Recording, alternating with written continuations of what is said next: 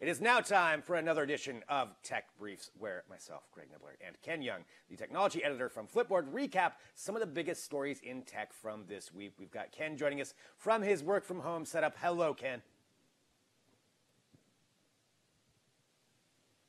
I'm doing good, and what I want to do here is start off with some of the big stories going on from tech, and let's talk about this. Towards the beginning of the week, we got a surprise tweet from Sony regarding the PlayStation 5. Now, we still haven't seen the console itself, but we did get to see the new controller, and a couple of big surprises with that. One, they're going away from the DualShock name to DualSense, and I have to say the controller itself, to me, it looks pretty cool. It definitely looks a little more ergonomic. They've brought the light bar encompasses a lot more of it.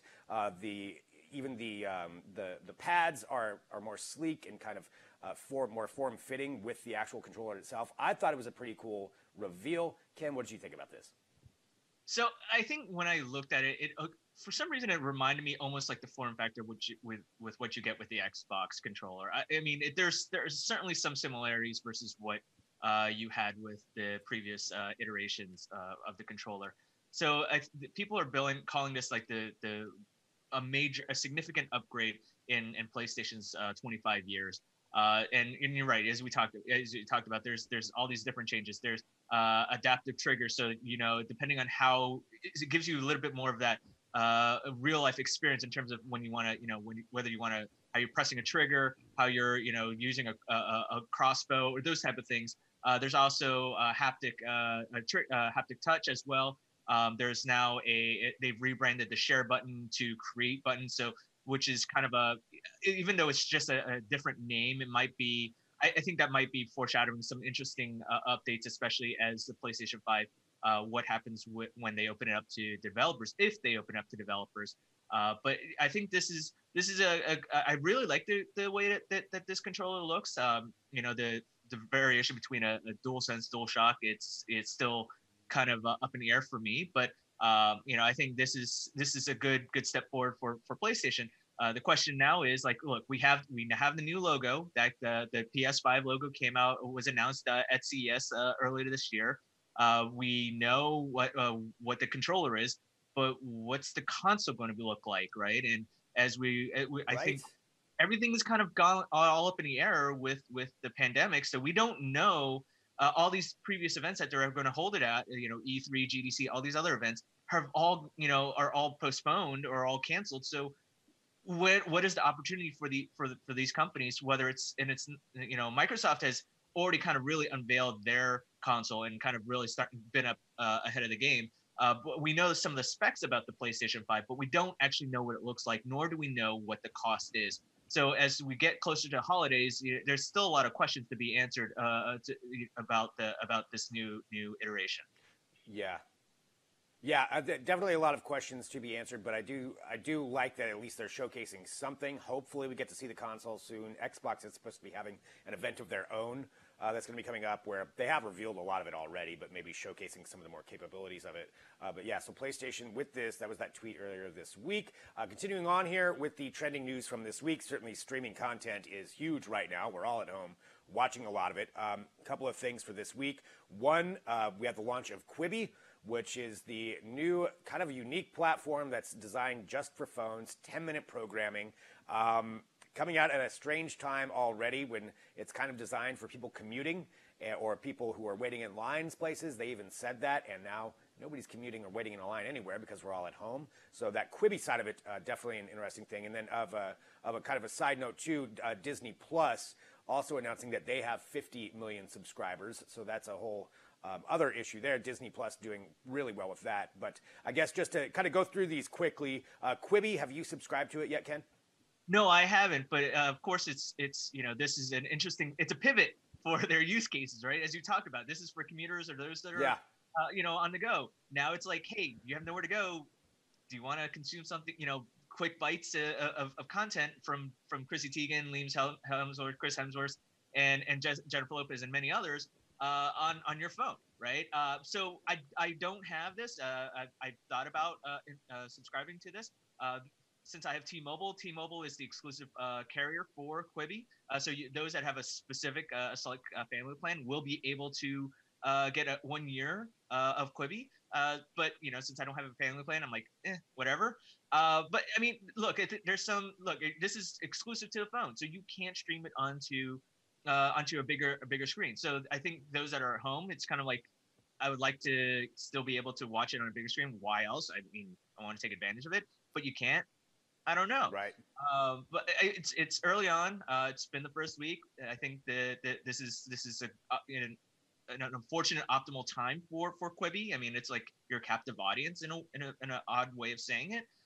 So let's see how this goes. There are plenty more shows Right. that they have planned. Like they said, 175 shows planned for this year. As theoretically, if that actually still holds true with this pandemic. But as we talked about with Disney Plus, Disney Plus now it's like a few months old. Now it's like 50 million subscribers. Obviously, people are stuck at home. They want things to entertain their kids and themselves instead of just staring at the computer and worry about all this horrible stuff that's going on in the world. Might as well, watch Frozen or Onward or, anything, all Yeah. the Mandalorian show episodes all over again, right? But there's, as we talked about previously, there's a lot of uptick in terms of streaming services. And Movie Anywhere, another Disney platform, just announced that they're opening up a beta program to allow people to share their movies. Obviously, there's some caveats with that. And Bob Iger, now the chairman of Disney, he's said that he's open to the idea of potentially having more movies go straight to Disney Plus. So instead of just waiting for the theater. So I think depending on how long we are self-isolating and practicing social distancing or physical distancing, whatever you want to call it, this is there's going to be some real dynamic changes in how we consume entertainment beyond going to the theaters. Yeah, the ramifications are going to be definitely interesting. I will say that we're going to be talking to Meg Whitman, the CEO of Quibi 2, next week on Digital Trends Live, so we'll get some more answers then from their perspective of it. But yeah, two kind of very different approaches to streaming services, but definitely both making news this week. Final thing here to talk about too, Google. We are still getting some products that are being launched, but also we'll talk about the Google Pixel 4a. But before that, Google Stadia Pro, they announced, is out for free. Now, Google Stadia, launching last November, I believe it was, has not had a great run of it. There's definitely been a lot of people who weren't excited about what they did. They had some real hiccups in the rollout, but now putting it out there for free, which means you get to play some of the exclusive games for free as well that are available on there.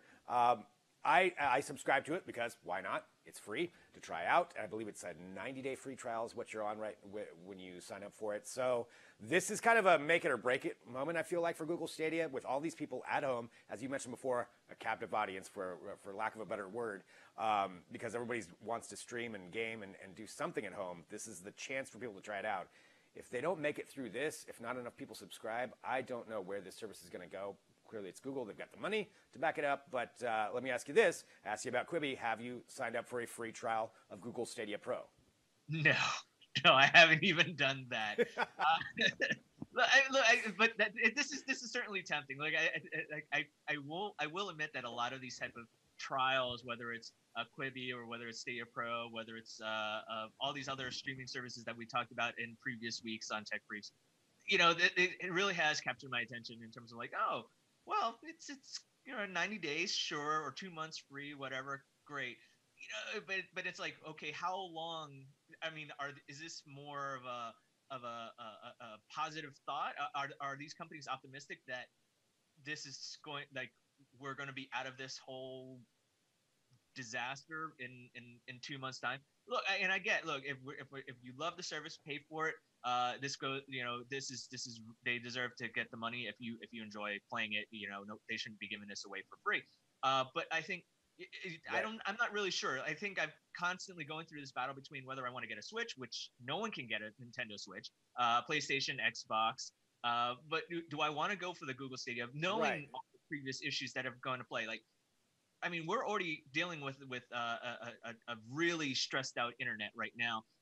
And based on what we've talked about in the past, we know that Google Stadia really drains through bandwidth really, really quickly. So do I really want to risk that at this point? And there's certainly some good titles that are with Stadia, and Stadia Pro is more of their premium version, and it's rolling out now across 14 countries in the next 48 hours, if not already. Yeah, that you can actually. But I mean, Yeah. I'm not really sure whether I want to make that investment into there. Same thing with Apple Arcade and all these other things. I think everyone chooses what they want to do. If you do Google Stadia now, it's like here and now you can go ahead and play it, but I'm not quite there yet. Yeah, we'll have to see where it all goes. You know, how many people are going to be trying it. And I know we're out of time. There's also the Google Pixel 4a, which, as usual, pretty much all the details leaked beforehand, before that's going on. And just a reminder, though, that all these companies are still going to be putting out products, and how they put them out, how it goes, what they're going to do for it, whether it's going to be a big presentation or they just leak it out ahead of time, kind of like Google does, like Google's done before. We'll have to see, but you can read all the details about those at Digital Trends and Flipboard. And Ken, as always, great talking to you. I will talk to you right back here next week with more tech briefs. Thanks, Greg. Appreciate it.